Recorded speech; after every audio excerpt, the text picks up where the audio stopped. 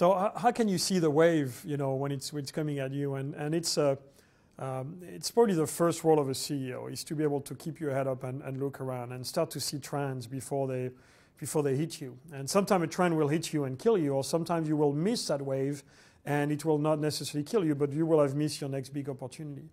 It's not easy to see those waves, but the biggest quality I usually look for people when I'm hiring them is curiosity.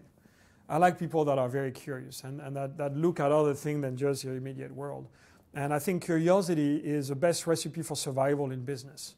And that's how you will, by being permanently inquisitive and test new things or listen to what's going on, that you'll be able to anticipate waves coming at you. And if the wave is right here and you're into it, it is too late. You need to be able to anticipate that wave a little bit, and so that you can prepare yourself. So that when it comes, instead of fighting it, you're standing on your surfboard and now you're surfing it, and you go ahead of everybody else. So good leaders will be able to see these waves coming. And curiosity, I think there's the number one quality you got to have to be able to do that properly.